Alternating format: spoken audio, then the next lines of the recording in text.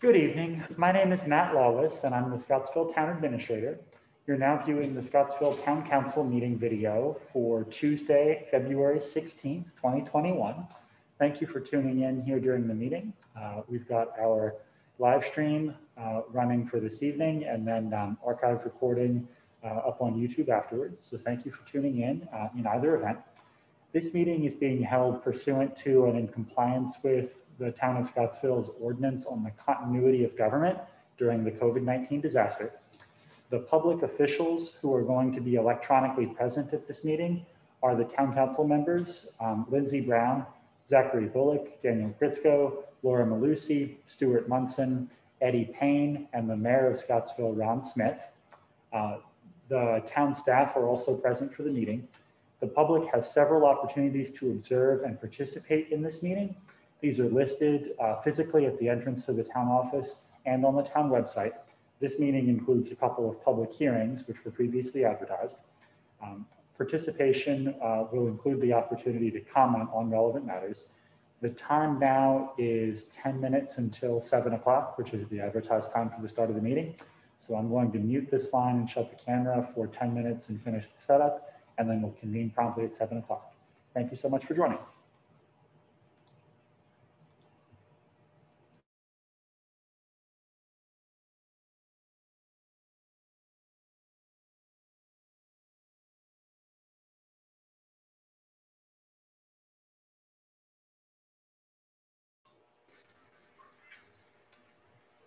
Good evening, Supervisor. Hello, how are you? All right, good to see you there. It's good to see you. So we're the only two here? We're just getting set up, yep. Let's go ahead and take all our actions and seize the day. Here we go.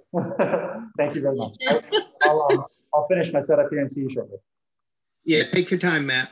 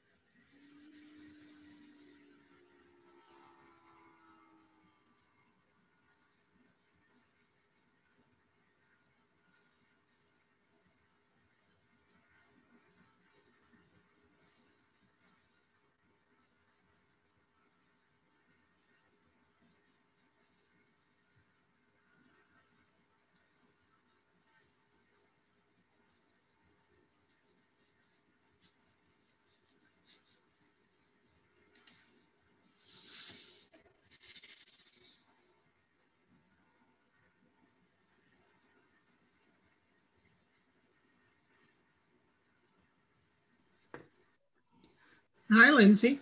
Hi, how are you? Ooh, I am well. Yourself? I'm very well, thank you. It was nice to see Good. some blue sky today. I know. Isn't that just amazing? For a day, we don't have snow everywhere, but then I think Thursday the forecast is for ice. So, yeah, it's kind of interesting. I just put a new deck on at my house, and I was talking to my daughter, and I think what I need to do is build a border around it and get a vapor barrier and fill it with water, and I can make an ice skating rink for my grandsons. That sounds fantastic. I might copy that idea from you. And then it was her idea. I thought, that's just perfect. I think I'm going to look into doing that.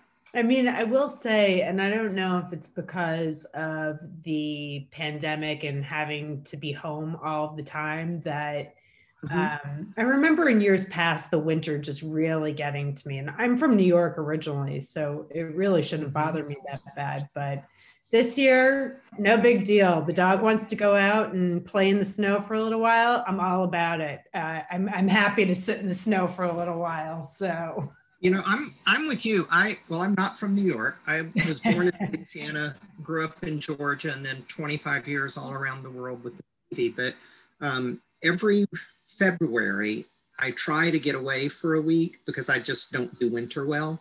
But where are you going to go?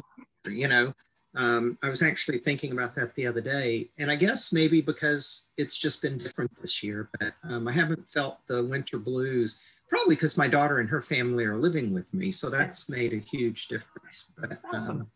yeah. So, what part of New York? Originally just outside of New York City, just north of New York City. So the suburbs. Manchester? Yeah, pretty much. Rockland County, right across the Hudson. So where the Tappan Zee Bridge is, or not the one here? Yeah, exactly. So yeah, but I've been in Virginia for 11 or 12 years at this point. So, and no plans on going back to New York. No, it's a great place to visit, but I wouldn't want to live there. So how long have you been down in the Scottsville area? My husband and I bought our house, I think about 8 years ago. So we've been here for a little while, and love it. You know, it's a special little town, that's for sure. Yeah. Excuse me, 1 minute. All right. And how are you, ma'am? I'm well, Donna. How are you? I'm doing all right. Hanging in there is, I think, what most of us are doing. You know, we were just chatting right before you came on. I just put a deck on my house. It's a low deck. It's just one step off the ground. It's not like up in the air. And my daughter and her family are living with me. And she said, you know, you could kind of box it in and fill it with water and make an ice skating rink for the kids. And I thought, yeah, I'm going to have to look into doing that. I don't know if you'd get a whole lot of use out of that over years. Well, but you know, even if just a little bit, you know, they're almost 7 and 3.5, so it would keep them occupied for a while. But then yeah, that would be good. Yeah, I'll have to put a safety fence around it, and who knows how much work it may end up entailing.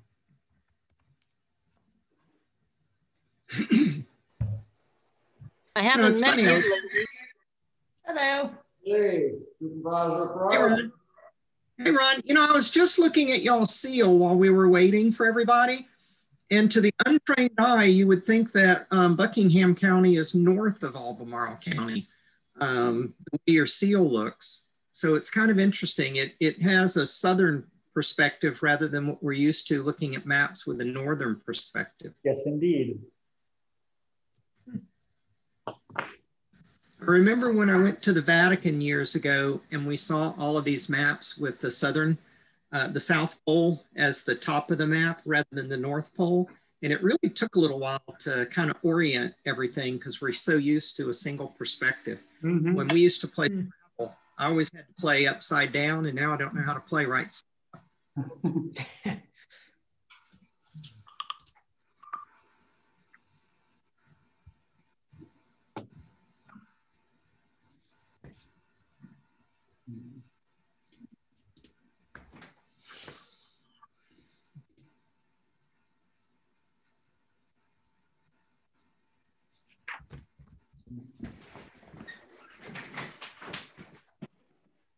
We have the two public hearings that were advertised, but also the public forum time spot, if anybody wants to speak to those and share anything else with us. Did Edna Anderson do the picture behind you of the, yeah, I met her today. What a sweet lady. Oh, wow.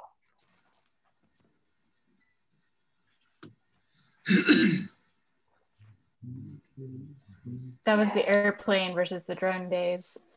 Yeah. Yeah, that's right. Aerial photography is a bigger job there. Yeah. Oh, it is incredible what she's got. I think her nephew Howard took her up in one of his planes to take that.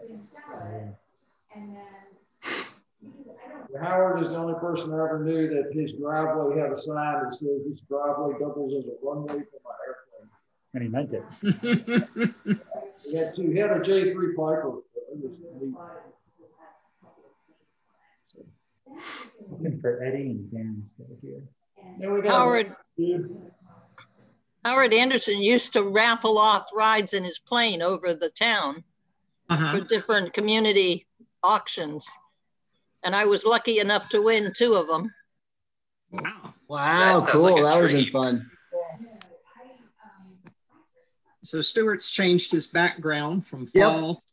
Yep. I've got to be unofficial UVA now. I got to be Scottsville. I'm switching hats back and forth.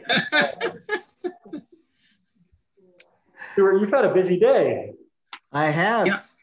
Was at the Economic Development Authority before I ran over here. So. Literally actually running. Yeah, because I went into Charlottesville today. Oh, there you go. Okay. Yeah. Yeah. So shout out to Matt here. He has got the factory on the Economic Development Committee radar. So they're looking at that as places to advertise to folks interested in industry, moving industry to the area. So chipping away at stuff here, get stuff done. Yeah. And that's the county level economic development, not just the town, correct? Yes, yes. That's indeed. great. I'm leveraging them.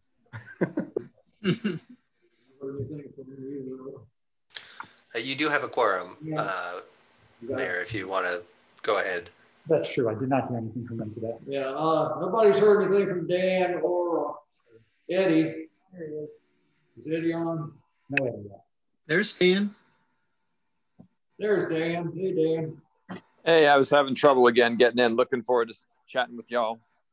It's okay. Let's, while we're waiting for Eddie, let's go ahead and call the meeting to order. And I'd ask you to stand and we'll pledge allegiance to the flag. Pledge allegiance to the flag of the United States of America and to the republic for which it stands, one nation, under God, indivisible, with liberty and justice for all. Thank you. Let me ask Thomas to call the roll, please. Yes, sir. Councilor Brown. Here. Councilor Bullock. Yes, here. Councilor Grisco. Here. Councilor Malusi. Here. Councilor Munson. Here. And it does not look like Councilor Payne is with us, but you do have a quorum, sir. Thank you, Thomas. Item 2 on our agenda tonight is the consent calendar, which consists of approval of the agenda, financial report for January 21, minutes from our work session and regular meetings in January, and the petition, resolution petitioning DMV to consider us seriously for a DMV select location. Do I hear a motion to approve the consent calendar? I move to approve consent calendar. Second. All in favor? Aye. Aye. Aye. Before we go any further, since we are privileged to have our supervisor with us this evening, Supervisor Price, did you have any words of wisdom for us? Well, I don't know about words of wisdom, but there are a couple of things I'd like to share with you. I did have an opportunity to let the mayor and town administrator know in advance that tomorrow night at our board meeting, there are 2 items that are going to be part of an action item on our agenda, which are of significance, I think, to the area. And I mentioned them, but really not going to be in a position to be able to discuss them in any detail. But item number 11, we're going to talk about CARES, coronavirus relief funding, and what the county may be able to do with some of those funds. And the 2 major items would be trying to expand broadband, and working to try and get a convenience center in South Albemarle County. So I would encourage you, if you have the opportunity, go online, look at the agenda, look at the information that's been posted. I need to let county staff do their presentation before reaching any sort of formulation of specific opinions on it. But I would ask, if you have an opportunity, to look at those items, and please give me your input so I'll be as prepared as possible with Town of Scottsville considerations for our meeting tomorrow night. With regard to broadband, Shintel has initiated their BEAM, B-E-A-M service, which does provide for sort of gaps, would be the way my, non-professional mind would address it. They can kind of fill in some of the gaps between the other providers. They briefed us on this last meeting, and the way I kind of see it is it's sort of an interim fill or interim fix while we continue to try and get fiber throughout the county. One of the things that we really are concerned about is the impact that weekenders have on broadband usage through cell towers and telephones. And so while I think we need to increase the number of towers we've got to increase service, we recognize that when you have wineries, cideries, breweries, distilleries, meaderies, and they have events on the weekends and visitors come, that those visitors using the wireless network detract or diminish the ability of local residents during those same time periods to have access. So while I see cell phone towers as providing a bit of relief, I'm convinced that we really have to get fiber to all of our residences and businesses in order to avoid that sort of diminution. And I think we've all experienced that if you've been at any major event over the last few years where so many people are using their cell phones, you just don't have any capacity. But I am very excited. I'm looking forward to tomorrow night to county staff briefing us, particularly with regards to the broadband and the convenience center. I think there's a lot of support on part of the Board of Supervisors for both of those items, and that would be a Southern Albemarle Convenience Center. But again, I need to let county staff actually make their presentation and us ask the questions. So any additional information that you might have for us is greatly appreciated. And Mayor and Town Administrator, it looks like the weather Thursday is going to be pretty rough. So we'll just have to play it by ear for our regular post Board of Supervisors meeting to go over things. We may have to do that by phone or something if the weather's bad. So those are the main things I have. I'm here to at least try to answer any questions you may have of me. And if not, I'll listen to your questions. And if I can't answer the question tonight, I'll get an answer to you. So thank you, Mayor. I appreciate the opportunity to be a part of your meeting this evening. Thank you for joining us. Are any members of council have any questions for Supervisor Price? I do. Oh, go ahead. I do. Go ahead, Stuart. Right. Well, relative to broadband, my understanding was that the town had put out some money to get broadband brought down to Victory Hall, the library, and the police station, with the assumption that that broadband was then going to be extended to business owners in town.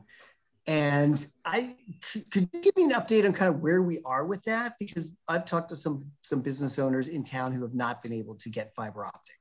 Sure, that was about a year ago now, if I recall correctly. We signed on with CenturyLink. We actually are only providing, we signed on for a service that built into the contract the infrastructure cost to bring the line to Victory Hall and to the police station. The existing network does already go to the library, but that has nothing to do with us. The thought of paying for it to go down to Victory Hall, I believe their terminus at the point was at the Harrison Street, Bird Street intersection. And so we paid to bring it down that block, and I think from over near the farmer's market up to the police station. And we were thinking that that would just reduce the cost for other businesses in those areas, that instead of having to pay themselves for that build out from those points of origin, we had covered that initial distance, and they would only, as it was explained to us by CenturyLink, they would be covering the cost of the remaining distance between their business and ours. Now, if they're not able to get service from CenturyLink, that's not something I've been aware of. But that was the arrangement that we made with them on the business fiber optic service. As far as I know, that's only extending to businesses right now and not residential. Right. And Thomas, was that understanding in writing, or was that? Yes, yeah, I believe that's all in contract. I mean, they you know, the line is constructed down to us. It's brought there, and so whether or not our agreement says that any other people would only pay from our point on, I don't know. I guess that would be a good question. Off the top of my head, and Michael Culp with the county is really the right person to get the detailed information from, but once you're within like 400 feet or 600 feet, somewhere in that range, the understanding is that it is covered. It's what we call the last mile. Beyond that, I do remember that 400 number coming up, that we were outside of that. Yeah. And that was part of our thinking, that bringing it down to those places would be bringing more people within that number. Yeah. So, but again, if you have a specific question to me, I can go to Michael, or if you want to just directly go to Michael Culp at albemarle.org. And Michael, who is Michael? Sorry? Michael Culp. Okay. Yeah, he is our IT guru. I mean, he is amazing. And hold on just a second. I'll give you his email address. I think I know what it is, but I don't. Yeah, it's M. Culp. M is in Mike, C is in Charlie, U is in uniform, L is in Lima, P is in Papa. M. Culp at albemarle.org. He is the guru of all things broadband. Okay. And the reason I brought this up was I was wondering if there's anything that we could do relative to the CARES money, or what are some of the other things you were talking about? I think it's a great time to leverage. Yeah, I think it's a great to bring time. this up. So. I think it is a great time to bring it up, and it is a question that can be asked tomorrow. In fact, I will go ahead and send an email tonight to county staff. Okay, great. And now, what specifically would you like me to ask them about this in terms of the CARES money and fiber in Scottsville? Is there some way that we could use that money to extend broadband to the businesses in Scottsville, since we've kind of taken the first step toward this? Okay. And I'm not, as I said, I don't know that, I have never seen the contract, so I don't know exactly what the phraseology that verbiage contract is. But if it's a question of money, is there some way we could leverage this money to, Right. I will ask the question, and I'll copy the mayor and town administrator on the mail. We also, Stuart, have the, Nelson County Cable Project coming into town that's extending fiber down this way. And I think they're waiting on a VDOT permit to cross Route 20 a little bit north of town. And perhaps that's an area where the county could assist us. But I think that's all they're waiting on before they can sort of complete that hookup. And that should be another option available to businesses in the near future. Businesses and I think residents as well. Yeah, thank you, Thomas. That was going to be my sort of clarifying, Donna, just sort of about like the lay of land in general, because there are other things bringing fiber to our area. There's the electric co-op that's coming down Fluvanna right now, and they're going to come right up sort of onto the Fluvanna side of town. And then the Nelson Cable Company guys, I had a conversation with them on the street as they were laying the line down Valley Street, and they're going to come right out East Main Street and then up Poplar Spring Road. And so if they get that fiber turned on, and it will be, you know, residential. I haven't gotten information from the Nelson Cable Company, although I've called a couple times, but that to bring a lot of fiber into town. They've already got the lines being run. So I think it would be helpful for us in terms of understanding the lay of the land in terms of already who is moving into providing these things for the town. You know, you actually just mentioned one of our biggest complications that we have in Albemarle County that specifically in Nelson County, they do not have. Nelson County has a single provider. We have at least 4, and now it might even be 5 in Albemarle County. And it is much more complex with what we've got. And it really is a patchwork quilt of areas that the different providers cover. I was working with Mike and a resident off of Blenheim Road just this last week or so, and it's very confusing. The zip code makes it confusing because, you know, 24590 goes way up, but 22902 comes around us, and on separate parts of Blenheim Road there are different providers, and then there are gaps between them that really complicates our situation. There's also something called RDOF, RDOF, and I don't remember exactly what it's for, but it's a Rural Development Fund for broadband. And some of those funds are going to help us expand what we would otherwise be able to try and provide through the body, the Virginia Technology Initiative. So, I mean, Mike is really, he's juggling all these different balls of providers and funds to try and expand the coverage. But one of the issues is, you know, we as the county don't actually provide broadband. Right. We work with the companies, you know, just like we provide cell phone coverage. Okay. And that actually does raise another issue that I'm working with the county on, and that is, you know, as I talked about earlier, the cell phone towers, they can help during some periods, but during the peak use periods of festivals or events, music events, there's so many people using it, it diminishes it.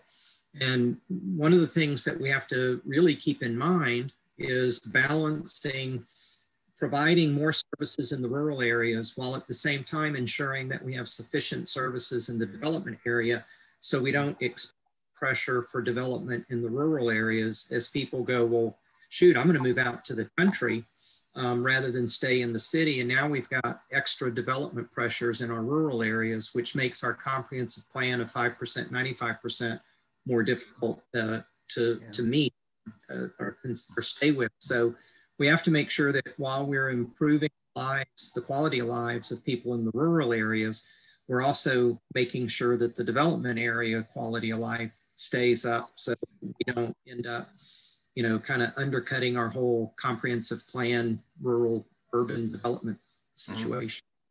Yeah, no, that makes sense to me. I'm just, you know, as we think about internet, the town of Scottsville is a little different from the rural areas of Southern Albemarle just because of our density. And so we actually, that density benefits us in ways that we can get services that other people don't. Even the internet that's available now in town is better than what's available just, you know, immediately 1 or 2 miles outside. Right. And so as this conversation about, you know, trying to get money towards, you know, expanding broadband and things like that, I think it's helpful for us to think about what's impacting the town so that the county can also put its money somewhere else where it's needed.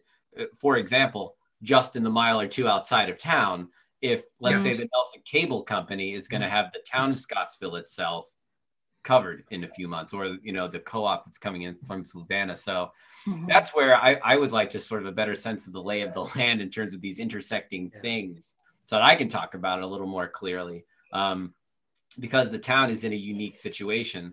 And if the Nelson Cable Company coming out of Nelson is fine doing business in Albemarle County as its own provider, okay, you know, I don't really care what my internet comes If y'all would like, let me also ask if Matt would be available maybe to, you know, make a presentation at one of your town council meetings to help, you know, address some of these broader issues for the immediate area around Scottsville. We'd be very happy to welcome any of the county subject matter experts on a work session like that. Absolutely. Absolutely. Okay. Yeah, all right. Love to. Yep. Okay. Thank you. Supervisor Price, before you go, it's unclear to me how much Mr. Culp and the Broadband Authority are working with the schools in regards to their proactive approach, their gap, their information. Do you have any sense of their partnership with the school board? I don't, and I'm sorry I don't, but I will add that. That's one of my big questions, because that's where a number of our residents are feeling the pain of COVID. And even when COVID goes away, we still have students and teachers that are trying to complete and access, school system resources and homework and so forth. So if that's not addressed, that would be definitely a big question that I'd like to see answered. Yeah, and I'm hesitant to say much since I don't know the answer, but I believe that the school board kind of has their own control over parts of that, but I will ask the question. Yeah. Okay. Because I know the school board, well, when I say control, legal jurisdictional control rather than provision of services. Right. I know the school system did a lot with hotspots. They have, and with 3 providers that I know of. Yeah, at least maybe 3 or 4 cell providers. Yeah. Yeah, but even that was complex. I mean, how many kids are in a parking lot for hours and, have access to the internet? Yeah. Okay. Right. But so they've done surveys, so they would have really helpful information for Broadband Authority and for the supervisors to consider in this really helpful discussion. My other question is back to the convenience center. Do you have any sense of what kinds of services are being considered for the convenience center, just so that the public understands what's being discussed? Yeah, and in the public materials that are already online and accessible to the public, it would essentially be the same as the convenience center aspect at Ivy, which is different than McIntyre. McIntyre is only recycling. At Ivy, the convenience center aspect of Ivy has both recycling and it has what they call the tag bag, $2 tag bag. So it's home waste, not commercial. It is not a transfer station. Trucks would not be coming in, even the small pickup trucks that do local trash pickup. This would just be household waste. So, your kitchen garbage, your household trash, and your recyclables. The recyclables, of course, wherever we have recycling centers, will always be based upon what the market will carry. So, paper, plastics, 1 and 2, cans, that sort of a thing. If certain areas or aspects of the recyclable market close, then we won't be collecting those as recyclables. But for example, plastics, plastic bags, 1 and 2 is what is currently recyclable. 5s and 6s are not. Those go in your either your trash or your garbage, depending on how you want to categorize it. So if we lose number 2 plastics from recycling, then they would be able to go into your household waste. But we're talking about, basically individual residents, no commercial. It's not a transfer station. It's a convenience center. Our neighboring counties, I think Nelson has 6 of them. One of the other counties, I think, has 11. We have to do a better job. And this is both a quality of life and an environmental issue. When I drove out to Ivy last week, like anyone else in Southern Albemarle, you're a 45-minute drive each way and plus the time. So you're, before you know it, you've spent 2 hours and a lot of driving, 50 miles of driving. So if we can provide this, the other thing it does is so many of our Southern Albemarle County residents are really strained financially to the point where even just paying the $30 or so for the garbage pickup is too much. So unfortunately, a lot of people resort to improper means of disposing of their garbage, throwing it on the side of the road, burning it, none of which are good for the economy or the beauty of the county. But if we can get this, established, then for a couple of dollars a week, people can take care of all of their household waste. But again, I really need to stress, it's not a transfer station. It's not big trucks coming in. This is household waste is what we would be looking at. And the county will give us a lot more discussion on this tomorrow night. Great, thank you. Okay. Anything else for Supervisor Price? We appreciate you being with us and providing us the information that you provide us with. And we will probably, you, Matt, and I will talk on the phone on Thursday. We'll look forward to that. Yep. And if y'all have other thoughts, let me know before our meeting at 1 o'clock tomorrow. And I'm going to work on that email now, and y'all have a good night. Take care. Thanks a lot. Bye. Bye. Stay healthy. Next item on the agenda is the public forum. We have no public in the chamber here this evening. We do have Ms. Carr on the Zoom meeting. And I would ask Trevelyan if she has anything she wants to bring before the council. Do I have any? At this time? No, I'm good. Thank you. And we do have 2 public hearings a little bit later on tonight, so we'll get to those. Mayor's report, I'm not going to repeat everything I said in the work session because it's stayed the same except for one item, and that is last Thursday, I sat in on an interview process with a potential new part-time police officer. So that was very interesting. The gentleman's retired, and he's still, if we can get him accredited with the state of Virginia, he has a lot of experience, knows a lot about computer stuff, and looks like he would be a good asset to our police department. So if anybody has any questions for me, now's the time to ask them.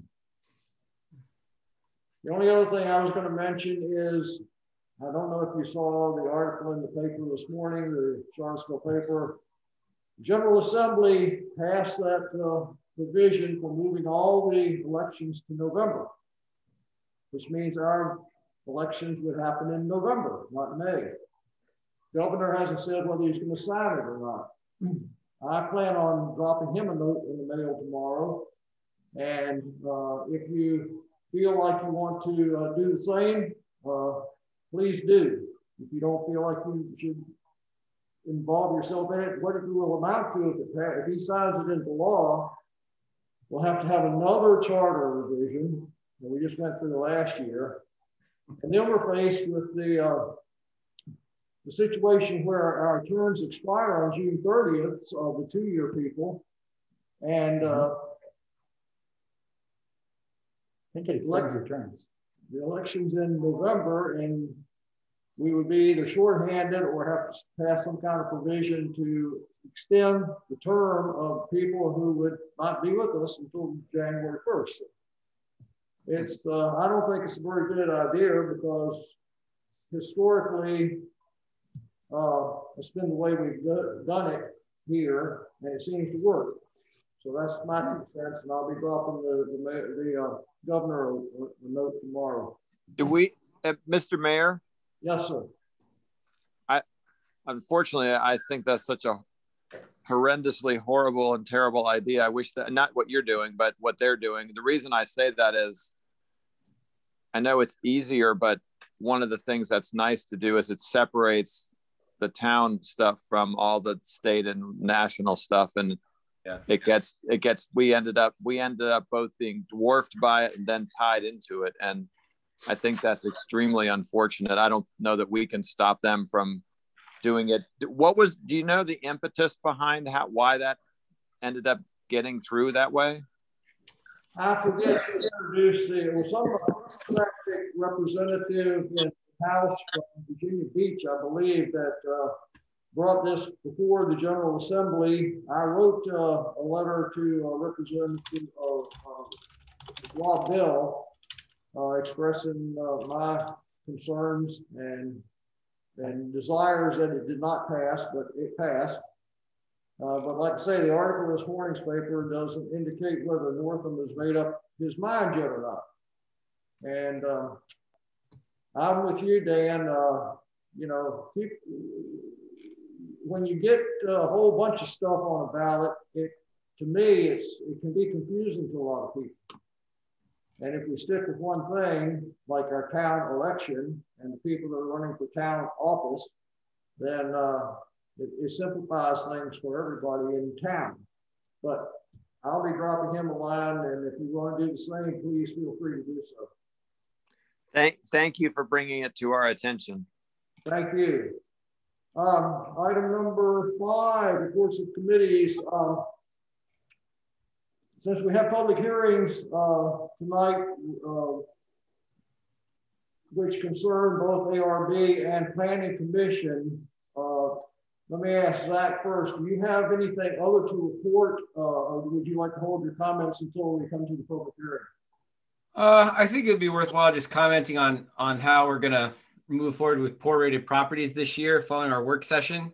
Just sort of to recap that for everybody, just so we're all on the same page. But I want to thank everyone for our discussion and time we dedicated to that, especially since now it seems to be becoming a town-wide issue, being that we have 17 properties currently rated poor, 3 of which carried over from last year, or 3 new from last year, 10 carried over from last year, and 4 of which we've had since 2018. So this is the largest number that we've had in town. I don't know if there's ever been a time we've had this large a number, and they're concentrated in areas along East Main, Valley, and Harrison. And I think most concerning to me is the non-responsiveness of property owners. I think the ARB should get a lot of credit for its attempts to reach out to members of our community and to work constructively with those who have worked with us over the last 2 or 3 years. I'm very proud of that work and the way that we have been in communication with folks. So the non-responsiveness is concerning to me because it means we're really just not even getting started in the process. And so just as a recap, we're going to send out letters of notice as we always do to people who have properties who are rated poor with the same contingencies as always, which is requirement to meet with the ARB within 60 days to get a plan for remediating the issues. The ARB does not need everything fixed. They just need the things fixed that'll bring it into being structurally sound or sealed. And for some of these properties, that's as simple as getting a window replacement. So we're going to do that as we always do. And we're also going to be adding resources for property owners so that they can seek out resources that they may need if they need assistance. And we discussed some of those at our work session last time. So that'll all go through with the letter this time. And hopefully we'll get a good return. We'll be talking with the property owners of 17 properties this year. However, we're also going to move forward with fining this year based on feedback I received from you at our work session, that at the end of the year, should we not receive any communication from a property owner, the condition of the building remain the same, we'll institute the fine that is in our ordinance to do so. So that's where we are. And hopefully we'll be able to get some greater traction this year with maintaining these properties, which are really an essential component of what makes this town special and unique and a place that people want to go to visit and to live in. So thank you. Okay, thank you. Any questions for Zach? Lindsay, do you have anything to say before we get to your public hearing? I do not. There are no additions or any other business at this point. Okay, let's move on then to Laura. Would you like to report on events and tourism? Sure. Before I do so, I wanted to give a quick update on also farmers market and government services. So farmers market opens on the first weekend in April, which is April 3rd. So put that on your calendars. Most of the market vendors are planning to return for the 2021 season, and the market manager has actually received 6 dozen new applications, which we're excited about. So there's some growing interest in the market. So that's a good sign for us. Yeah. For government services committee, we spent our meeting reviewing a lot of the Comparison Virginia digital town code platforms. The most common across the state of Virginia to outsource is called MuniCode. What we're doing next, that's the $10,000 figure that we've discussed in past work sessions in terms of if we were to outsource the town code updates. So the committee is going to proceed with identifying 2 to 3 towns where their digital format most closely resembles Scottsville in our current code, and also that has the most up-to-date code embedded in it from the state level. So that'll reduce a lot of our efforts. For those of you that don't know, we do actually have some of our code already in a digital Word PDF format. So that's quite helpful. And then government services and the town clerk will help in reviewing that process updates next month. There was a lot of discussion. Government Services is in support of the continued conversation about the real estate tax proposal.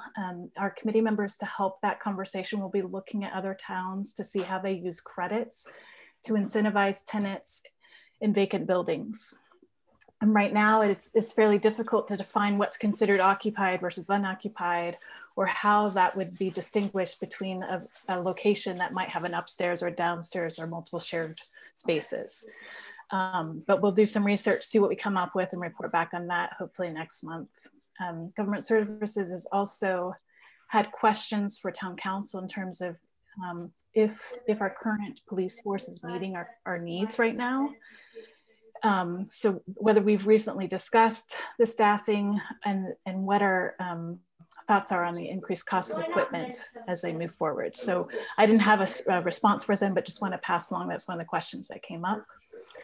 And then we will also next month be looking at the capital improvement plan and making suggestions, or at least recommendations, for where those reserve accounts, how they might be set up. So whether they're set up within the budget, whether they're just set up with the cash, or whether they're actually built into the LGIP accounts. And finally, events and tourism.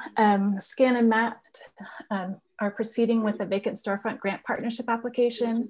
We also have interest from Scottsville Museum and the Chamber of Commerce. So we're working out the terms and how that all looks, but I think there'll be some forward movement on that. So thank you to those of you that shared the idea and that were supportive of it.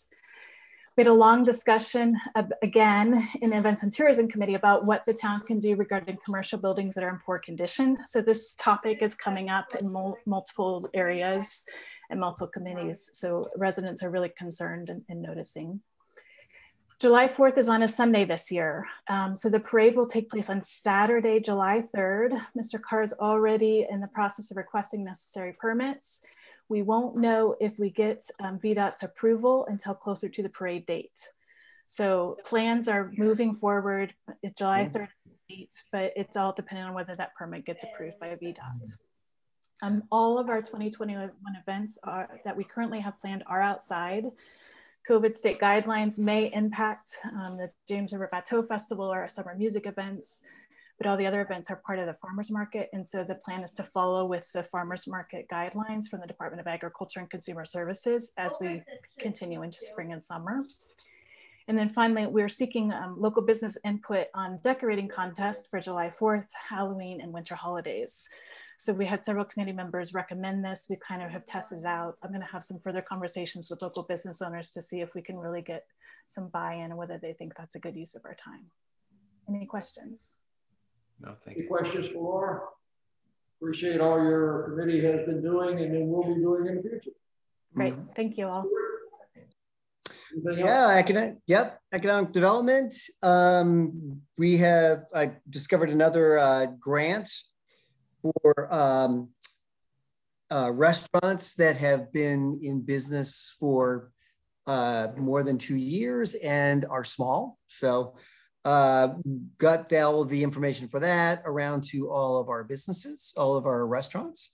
There's also another one I just learned about today that might be able to help small businesses like Farmstead Ferments grow a bit.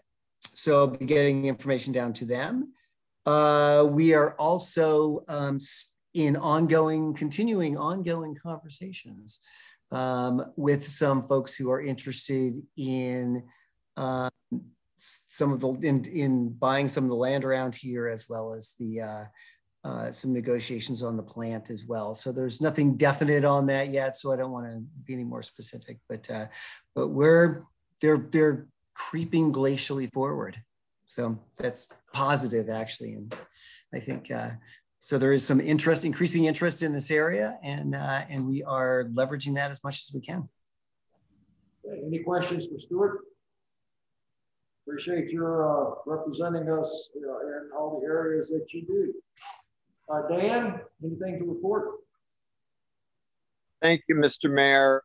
One thing I would update those interested in the Van Cleef Nature Area this time of the year at the end of the winter, so not quite yet, but there'll be a time period in March, April, and May when there's our Category A trout stocking brings a fair amount of trout. They actually stocked the lake on the 9th of February. They don't often do it in the middle of the winter.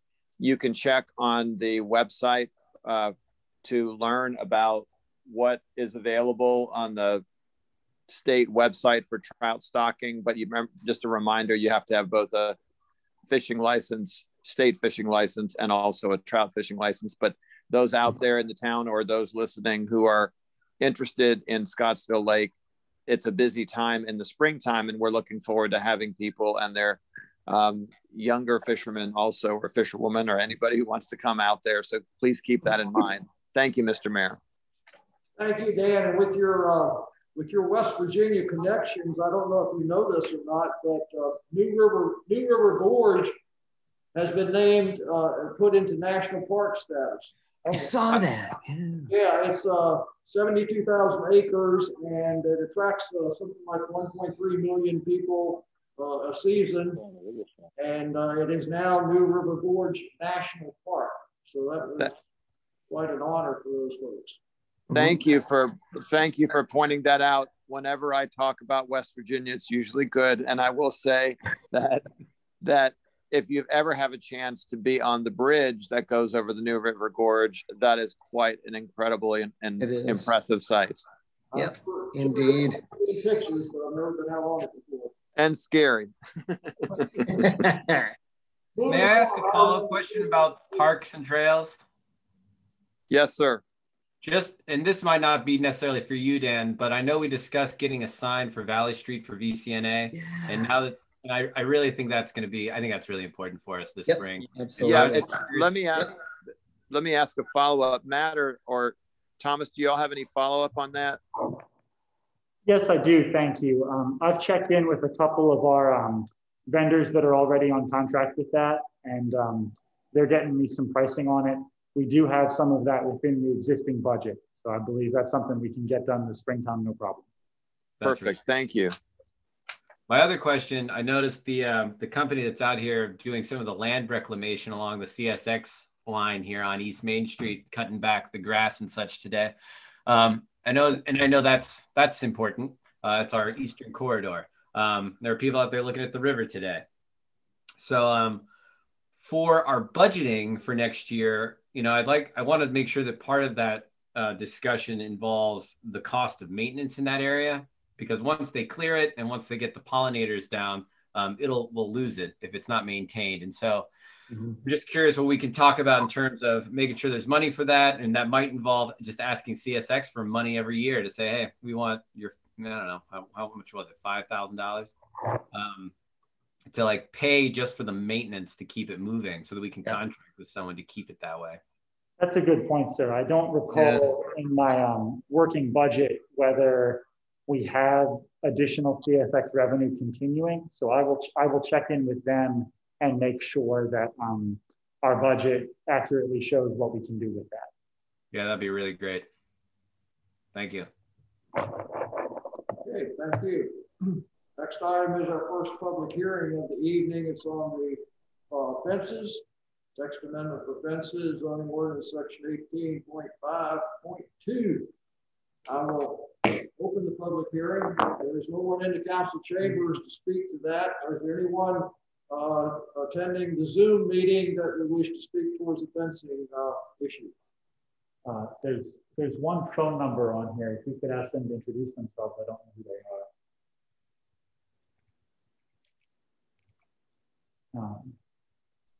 Hello, thank you for joining. If you'd like to speak to the public hearing matter, you can unmute yourself.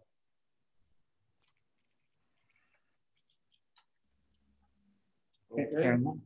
So any comments from anyone during the public hearing phase of the zoning text amendment? If not, I will close the public hearing and we will move on to council action on this matter. Can we just ask for a motion? Mr. Bullock might like to introduce the matter, or I can. Okay. Either Zach, either you or Matt could introduce for the benefit of the rest of the council what we're voting on. Sure, I'll do that, and then Matt can fill in the blanks as a zoning administrator, I guess, in this case.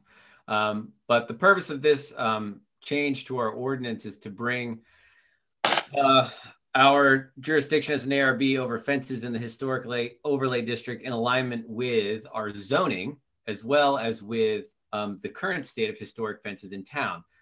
So what we're voting on is lowering the height at which fences fall under the purview of the ARB, which I believe, Matt, is we're now lowering it to 3.5 feet. Yes. The purpose of that is because one of the things that we're concerned about in town is sight lines, especially along the front of buildings. And because of the topography of our own town, a tall fence or a fence of any size can impede the view shed of a street. Additionally, a lot of the historic fences in town are in fact 3.5 feet on our current. So even if we wanted to replace those or make sure those were maintained, our current ordinance does not allow us to do that. So all we're doing here is lowering the height to bring it into alignment with our current fencing for greater coherency, as well as with zoning. Temporary fences and things under 3.5 feet, including retaining walls, are still not under the purview of the ARB, though we'd love to talk with you about it. And I think that's all I wanted to say about this. Oh, this also goes along with us updating our design guidelines for fencing, which the ARB had a special session on a few months ago and got some feedback from Middleburg, sort of a sister community, about how they deal with historic fences. So we actually built out in our own guidelines, much clearer guidelines for ourselves for talking about fences in town. So I feel like we're in a much better place to have those conversations with property owners as it is. So happy to take on the extra work should lowering the height requirement bring more COAs our way. Matt, did you have anything to add?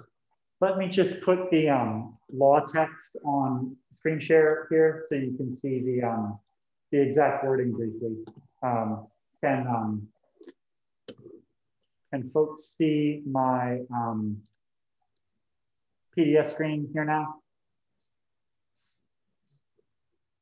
Yes. Mm-hmm. Yep. So as Mr. Bullock said, the ARB already updated their design guidelines, which they can do administratively, but there are 2 phrases in this section of the zoning ordinance that they approved the request to amend. So that is on this page about minor actions exempted, to be more clear about what does not need their review. So they delete the word low, which was unspecific, and gave less than 3 feet tall as the new text. So that aligns it with building code. If it's a retaining wall that does not need a building permit, then ARB will also ignore and exempt it as you know, the 2 rows of landscaping timber. But as it gets to a higher structure, they treat it as a wall and want to regulate it. The other change is here in fences about what we're saying for sure is a substantial alteration. Fences more than 3.5 feet in height. And that had not been clear with a height limit previously. So those are the only changes to this ordinance. But so in this one, she said, take this number. Any questions for Matt?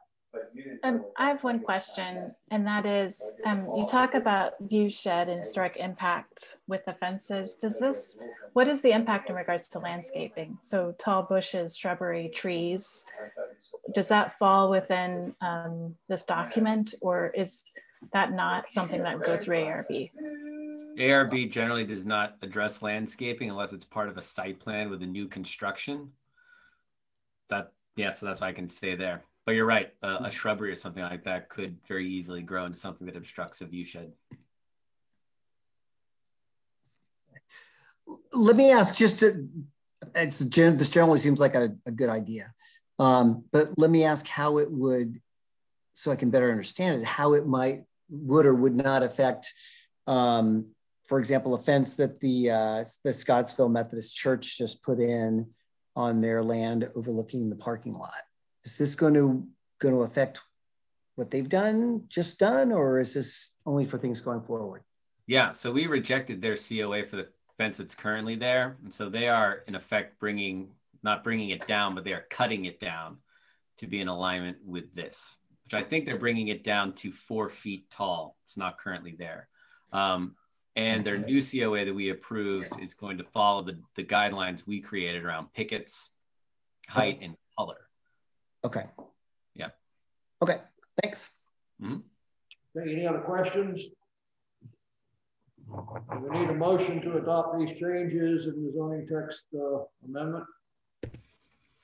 I move we adopt the changes to the code. Thank you, Stuart. I second that. It's been moved and seconded. Is there any further discussion? We'll have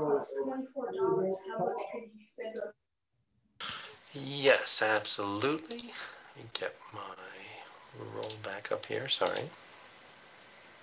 All right. Councillor Brown? Yes. Councillor Bullock?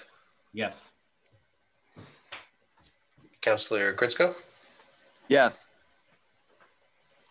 Councillor Malusi? Yes. Councillor Munson? Yes. Thank you all very much. The motion passes. Thank you. Next item is the public hearing for 430 Valley Street, a special use permit. I will open the public hearing. And again, there being no one in the council chambers here, I will ask if there's anyone joining us on the Zoom feature to speak to this. We see you there at 6175. If you'd like to unmute and have your say, please do.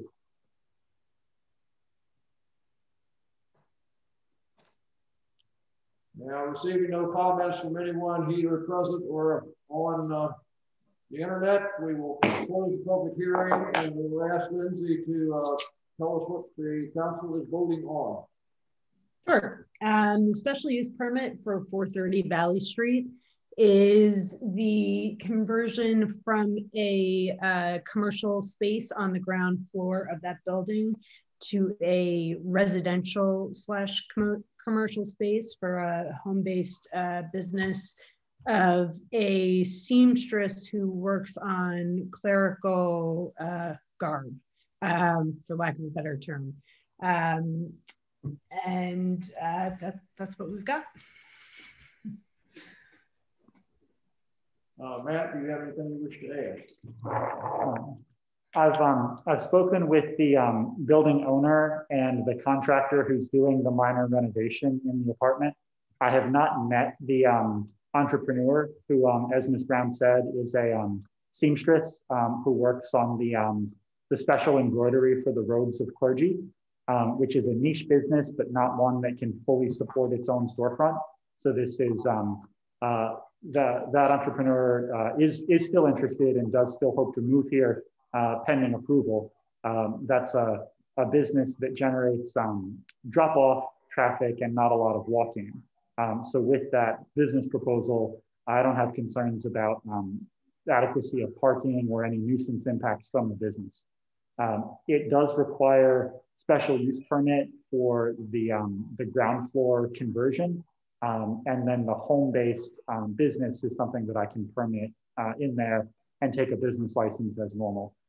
The comprehensive plan, I believe, is supported here. It speaks to a fine-grained mix of uses on the Valley Street corridor, which gets to the case-by-case basis of review. Each of these historic buildings is so different in its appearance and its scale that I think it's reasonable to have this case-by-case review as you've got. This particular facade doesn't have the big storefront windows and looks a little bit more residential. So my judgment in recommending a support to Planning Commission was that this conversion would fit in with a minimum of nuisance. Any questions for either Matt or Lindsay? I just have two clarifying questions. Some of it's follow-up from the work session, but the second floor is still currently apartments, right? That's right. And that'll remain apartments? Yes. Okay, so we're really just talking about the first floor. Got it. It's the second question, and this just relates, Lindsay, to the ongoing rezoning of downtown. If we rezone this with a special use permit, and then what impact, I guess, would a rezoning of Valley Street as mixed use have on this special use permit? If you were to loosen the zoning everywhere, it would not invalidate the special use permit, but make it redundant. But the owner is asking for the permission under the rules that we have now if in the future we make it more permissive so that everyone can do this, then they're out the trouble of the paperwork, but it doesn't change their property rights. Okay, because I am interested in sort of, the special use permitting zoning is not super comfortable for me, but I like the direction of making a mixed use change to Valley Street. And so if this permit is in alignment with that movement, and such rezoning would just sort of make this special use permit go away or just integrate with it, I think that makes me feel good about voting for it. Mm-hmm. So I have two questions. One is a special permit tied to the specific resident business combination, or is it tied to the address for an unspecified amount of time? The permit runs with the property, regardless of how it changes hands. So if approved, the apartment conversion would allow any succession of residents and any succession of business owners to continue. The home-based business part is a separate regulation of the towns, where we look at the way the building is being used and the kinds of impacts of the businesses. So if the seamstress moved on and the next person who moved in was a butcher who was generating different kinds of nuisance impacts, we would have another opportunity to review the butcher's business, but the butcher would still be allowed to live and work on the ground floor. Yeah. Okay. And is it, there are sort of, I believe, 4 different sections of that address on the first floor. Is it that all those sections that are being transformed into this? Because the building is painted one color, but their businesses have been separate. And so I don't know if 430 is half the building, the whole entirety, front and back.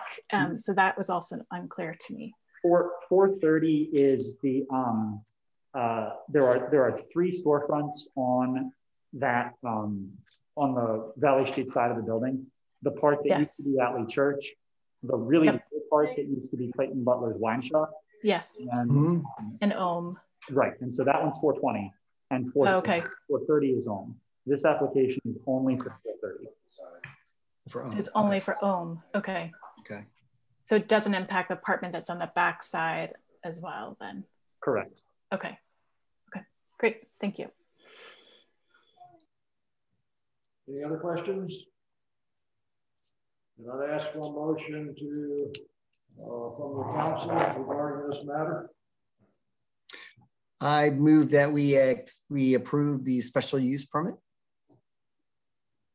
A second. Thank you. Did we get a second? On this move. Okay. And is there any further discussion? If not, then I'll ask Thomas to call the roll. Absolutely. Councilor Brown? Yes. Councilor Bullock? Yes. Councilor Gritzko? Yes. Councilor Malusi? Yes. Councilor Munson? Yes. Thank you all very much. The motion passed. Thank you. And I'll ask Matt to contact the property owner tomorrow and let them know that results of our vote this evening. Yes, sir. Our third item under this section of our agenda is a call for a public hearing on our next council meeting, March the 15th, for the special use permit for 691 Harrison Street. Who would like to just give an overview of that real quick? Sure. I mean, I can quickly. 691 is a detached building with 2 duplexes. Would you call it, Matt? They're side-by-side apartments. Yeah. And the special use permit is for one of those apartments within that building to be turned into transient lodging, aka for an Airbnb. And speaking with the applicant, I know parking had been a concern, but they've worked something out with the church across the street. So no additional on-street parking will be taken up by any renters. and that's the gist of it. Any questions to right now for Lindsay? If not, could I have a motion to schedule this public hearing? And sorry, which building is this? I'm having trouble visualizing it. It's the is it yellow or white? It's the big farmhouse on the right side of the street as you're looking up the hill on Harrison. There's currently a zoning notice in front of it. Okay, gotcha. Okay. What was Planning Commission's action on the matter? We suggested that we go ahead and bring it up to town council to do a public hearing. Okay, since it's being duly advertised, is there a motion to schedule the public hearing on March 15th? I'll make a motion to call public hearing. I'll second. Moving and seconded. Any further discussion? Laura, could you cite a date on that motion? For March 15th. Thank you. Let me confirm that that's correct. Holidays. Great. Call vote, Thomas, please. Yes, sir. Yes. Let's see, Councilor Brown? Yes. Councilor Bullock? Yes. Councilor Gritzko? Yes. Councilor Malusi? Yes. Councilor Munson? Yes. Thank you all very much. The motion passes. Thank you. Staff reports, Matt? Yes, sir. Thank you, Mr. Mayor. Much of the staff work in the past month has been related to budget development. Vice Mayor Malusi shared the generous support of Government Services Committee in working out some of the budget issues, and we had substantial discussion at work session this past week. There are 4 small points of budget matters that I've been working in particular. Good news and bad news. The federal legislation on pandemic relief is an important one to watch. The reconciliation bill, currently moving through both chambers of Congress, includes significant state and local government assistance, similar to the CARES Act, but with fewer restrictions on how it would be used. If passed, that would be very helpful to the budgets of localities like Scottsville. But the total cost of that bill multiplied across thousands of localities is of concern to fiscal conservatives in Congress. So it's a difficult issue and one we're watching very closely, how quickly we're able to pass anything and what the amount of state and local aid is. And then we'll try to run the division real quick to see what the benefit to Scottsville would be of anything that passes. Virginia Municipal League is very helpful in advocacy to Congress and also to providing updated data to us. We had good news from the Virginia Outdoors Foundation with award of an $80,000 grant at their meeting last week to preserve open space easements in Scottsville.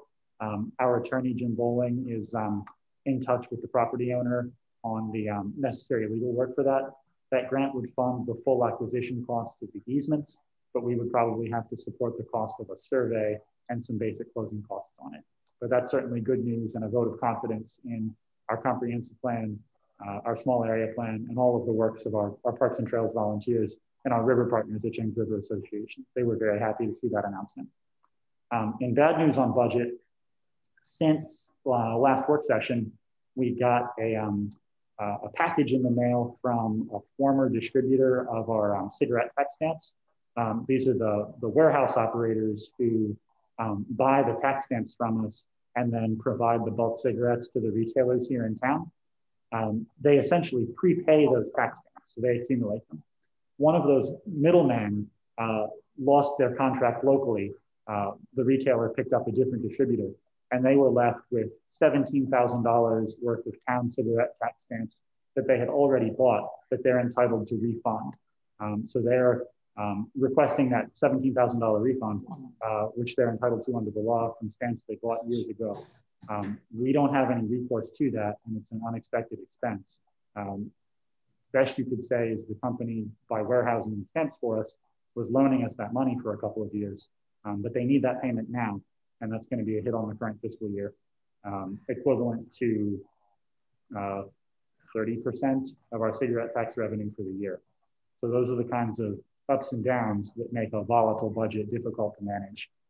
We just got that news, and we'll revise our current budget accordingly.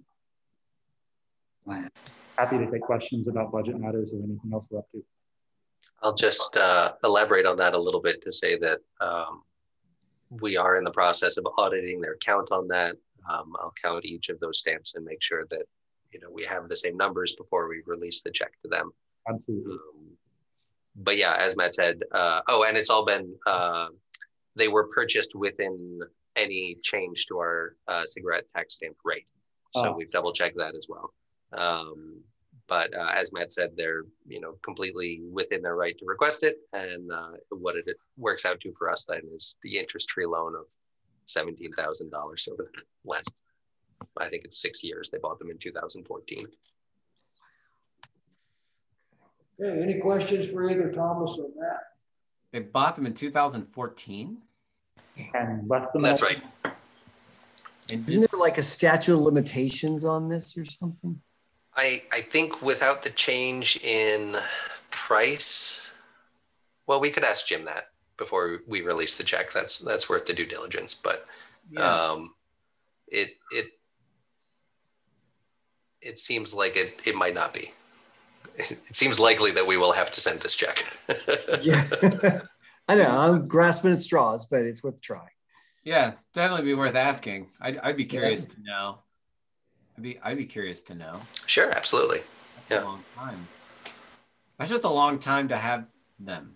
Yeah, for accounting purposes, that just seems. Use them. It falls right in line with the, the BB&T return. That audit that we received a couple of years ago was for a time period that extended back a similar amount of time.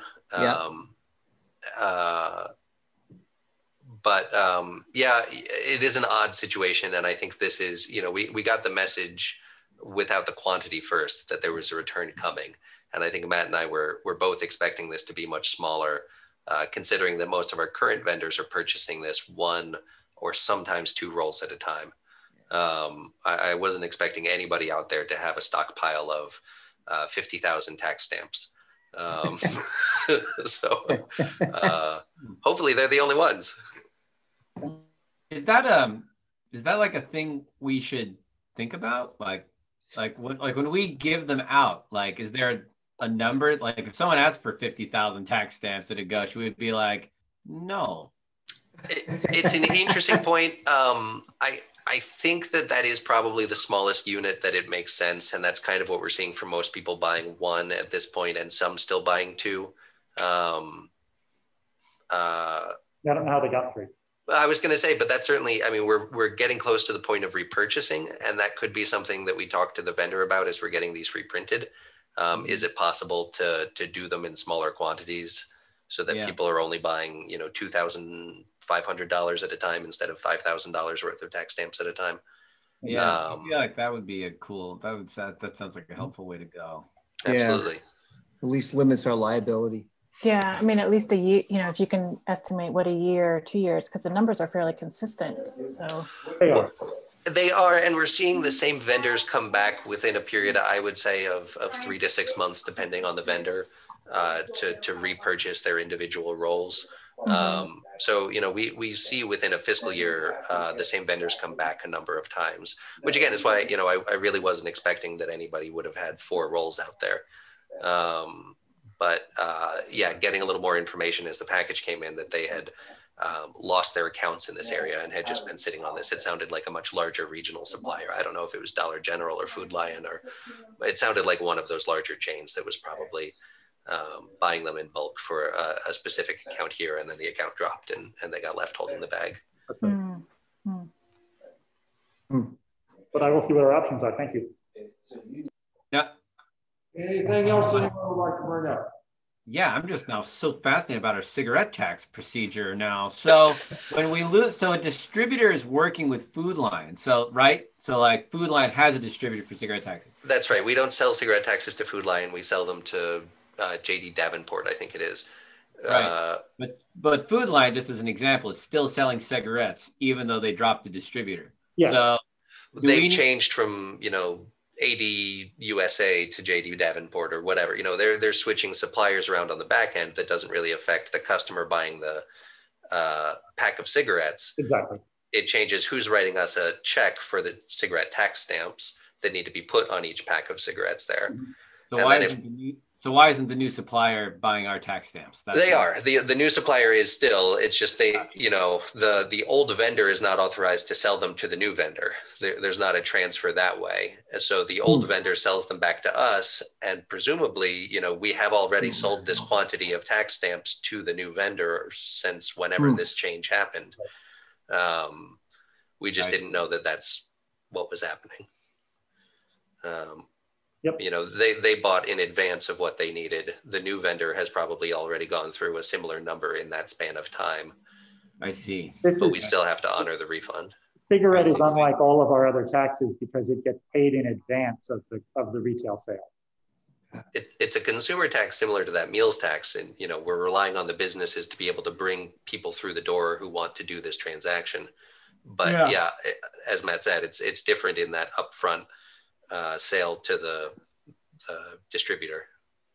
Okay. Is it worth reaching out to the new distributor? Is that information to find out to see if they're in need of additional credits or tax?